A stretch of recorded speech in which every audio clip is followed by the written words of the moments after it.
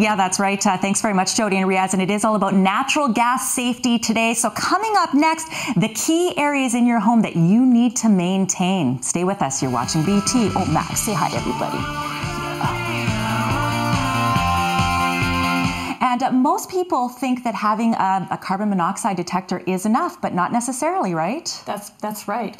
Natural gas is in the homes, and we have many natural gas appliances throughout the homes nowadays, from furnaces and fireplaces to cooktops like this. 8 out of 10 chefs love cooking with them, but a carbon monoxide detector is not going to tell you something's wrong. And that's where we need to know the smell of natural gas and be aware of that, and the maintenance behind the appliances. Okay, so the smell is that kind of rotten, right? That's right. But just because you can't smell something doesn't mean that there isn't a danger. So what are the key areas we need to make sure we maintain?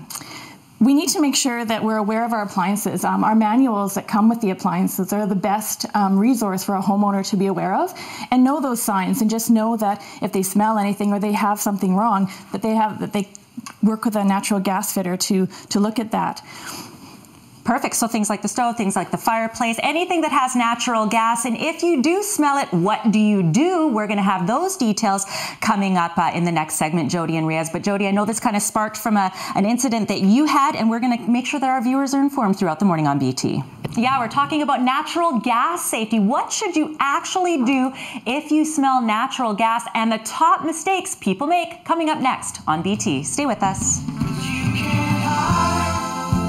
Yeah, it's all about natural gas safety. And we just touched a little bit, Arlene, on the importance of, maintenance, like knowing, having your manual handy and everything. But if we want to go a bit deeper into that, what should we be doing? Well, just like any appliances or equipment, maintenance is definitely key, and regular inspection. We recommend that customers have their natural gas appliances inspected probably once a year with a registered natural gas fitter. Okay, and people can get that information on your website. That's correct. You get that, you smell that, rotten egg smell, which is the smell of natural gas, and people kind of, I don't know what to do. What are some of the top mistakes people make? They want to take care of it themselves. They want to start looking at where it could be coming from, checking their own knobs, going into the furnace room, and we don't recommend that. We recommend the first thing you do as soon as you smell natural gas is go outside. So we make our way outside, and then what? Phone Fortis-BC, and if you don't know the number, call 911, and someone on the other end will help walk you through what to do next. Why is it important that you make the call once you get outside? Because I know Jody back at the station, she made the call inside thinking doing all the right thing there. Why is it important to do it when you're outside? We don't know what's happening inside. It's best that we get our customers outside, and then we can walk through and find out what it is that's happening. They'll walk you through, and then everyone's safe. We're outside, we're safe. And you don't want to adjust anything to kind of change that environment. So Jody, I know that you had, again, done the light switches and all that. Make your way outside. That is one of the most important things you can do. Don't worry about opening the windows and all that kind of stuff. And again, all else fails, call 911, or of course Fortis if you have the number. Thank you very much. No, thank you. So we've already talked about what you can do as far as maintenance. We know that you got to make the call. You got to be outside when you make the call. But what happens after that point? We talk about what happens when the service technician makes his way. Coming up next on BT. Yeah, that's right. We already talked about what do you do if you make your way outside first and then you make the call. And of course, this is if you smell natural gas. But what happens when the technician gets there? Well, you look like this, Ian. That's right. This is your official gear. This is the official uniform for us. So if you've got a technician coming, they're going to be dressed something like this. They'll have ID, so you can always ask for that. So don't let somebody in if they say they're from Fortis and they don't look like this or have their ticket. And then you're going to make your way to the furnace area. That's right. So in this particular home here, they have just the best thing you could possibly want, an absolutely spotless area for the equipment. The technician, because there was a concern with a gas leak, they'd be checking out the pipe and the regulators here, making sure that there's nothing obvious, following up with the piping and in the rest of the room.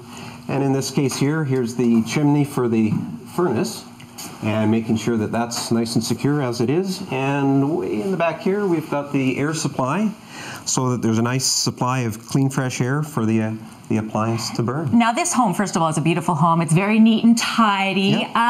You must have seen a lot of cases where it's not so much. Oh, yes. We've seen everything from people storing gasoline or other flammables inside the furnace. So that's not good. Not a good idea, because it is a furnace. Of course. It burns natural gas, it's hot, and there's a flame there. So and the temptation might be to go, oh, this is where I'll put my recycling or whatever, but you actually have a really funny story of one case. Well, we went in, people were complaining about their furnace having a problem. The technician arrived and he inspected the house and looked around and couldn't find the furnace. We knew they had gas because there's a gas meter there.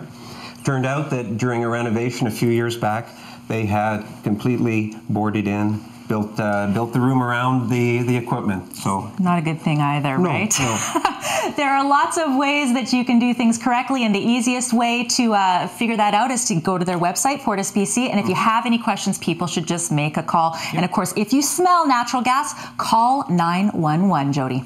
We're talking about the importance of natural gas safety, and of course, Jody, this stemmed from, I guess, an incident where you sort of thought you were doing everything right, and you know, it turned out that you could have done some things better. As many of us maybe feel the same way. For more details on what you need to do, you can of course go to Fortis BC's website. But coming up just before 9 o'clock, we are talking about the importance of knowing what's below. What does that mean, and how it's important, especially in the spring, coming up just before 9 o'clock on BT. Yeah, thanks very much. And here in North Vancouver, we've been talking about natural gas safety all morning long. Coming up next, why it's important to know what's below. Stay with us. You're watching BT.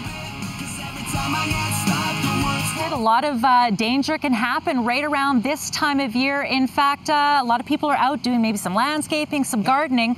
How does that tie into natural gas safety? So in our Fortis BC territory, we have about last year 1,000 damages. It's going down every year as more and more people use the one-call system, but 30% of those, or around 320 or so, damages are done by homeowners doing work in their yard, digging a garden, putting in a fence, and honestly, they just don't know what's underground, what's below. Okay, but so for instance, if I'm using, like I'm pulling up a couple weeds or maybe doing a little bit of light digging, are you saying I got to call every single time?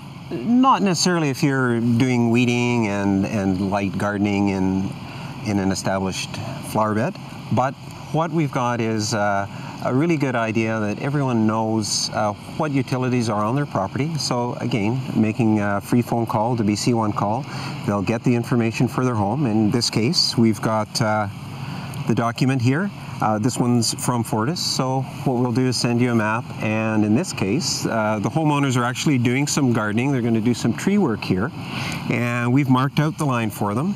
And what we pretty comfortable in saying is that with the roots, the rhododendrons, the other tree, it's probably wound over the years around our gas line. So if they pulled out that rhododendron or started to excavate to remove the tree, most likely they damaged the gas line if they weren't careful. I'm looking at something like that there, you know, a root of some sort or whatever, and it looks pretty close to the gas line. So, you know, you're saying something like that is, and it could be an area of concern. As far as contractors, when you're working with a landscaper or contractor, whose responsibility is it to make sure you know what's below? Ultimately, it's the person with their hand on the shovel who's responsible. What we always encourage the landscapers and any other people working around your house to do is make the call to BC One Call. Okay. However, as a homeowner, it's in your best interest to ensure that your contractor's done it for you. And just quick question, how deep is the gas line usually? Well, that's the fun part. We will put it in at a foot to 18 inches in the initial installation, pardon me. Okay. However, this house is a few years old. There's been landscaping work here, and honestly, we don't know if the homeowner's added soil, taken soil off. So just call. Just call. Just call, and of course, if you smell natural gas, get outside first, Jody and Riaz, then call Fortis, or of course, call 911 as an option. Thanks so much for making your way out here. Great education this morning, guys.